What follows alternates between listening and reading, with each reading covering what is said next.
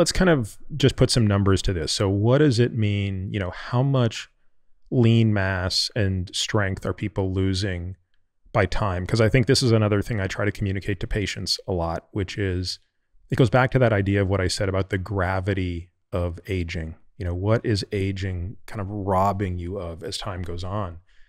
And you have got to fight like hell to avoid it. But basically, you look at multiple studies, they're going to say the lowest rate of decline that I could see is 1% per year.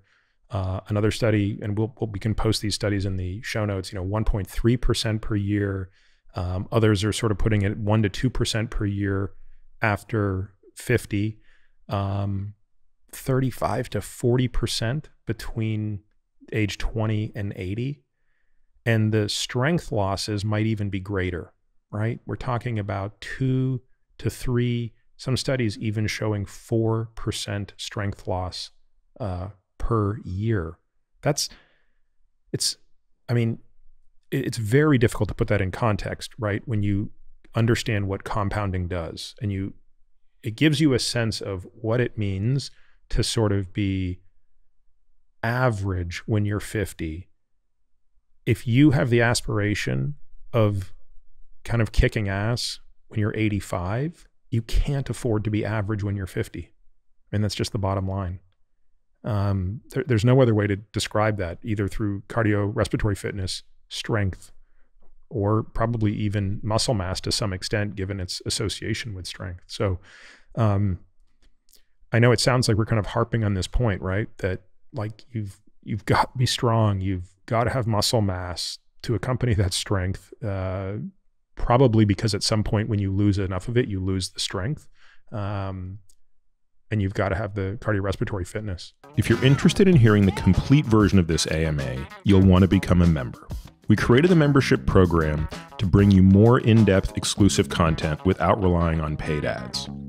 Membership benefits are many, and beyond the complete episodes of the AMA each month, they include the following: ridiculously comprehensive podcast show notes that detail every topic, paper, person, and thing we discuss on each episode of The Drive.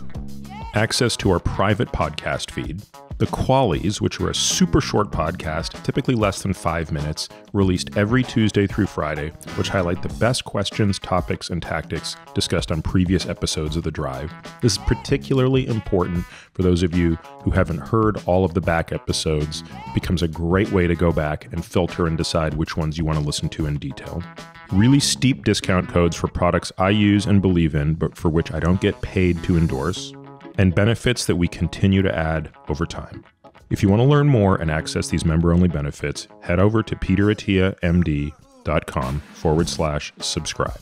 Lastly, if you're already a member, but you're hearing this, it means you haven't downloaded our member-only podcast feed where you can get the full access to the AMA and you don't have to listen to this. You can download that at peterattiamd.com/members. You can find me on Twitter, Instagram, and Facebook, all with the ID Peter Attia MD. You can also leave us a review on Apple Podcasts or whatever podcast player you listen on. This podcast is for general informational purposes only and does not constitute the practice of medicine, nursing, or other professional healthcare services, including the giving of medical advice. No doctor-patient relationship is formed. The use of this information and the materials linked to this podcast is at the user's own risk. The content on this podcast is not intended to be a substitute for professional medical advice, diagnosis, or treatment. Users should not disregard or delay in obtaining medical advice from any medical condition they have, and they should seek the assistance of their healthcare professionals for any such conditions. Finally, I take conflicts of interest very seriously. For all of my disclosures and the companies I invest in or advise, please visit peterattiamd.com/about, where I keep an up-to-date and active list of such companies.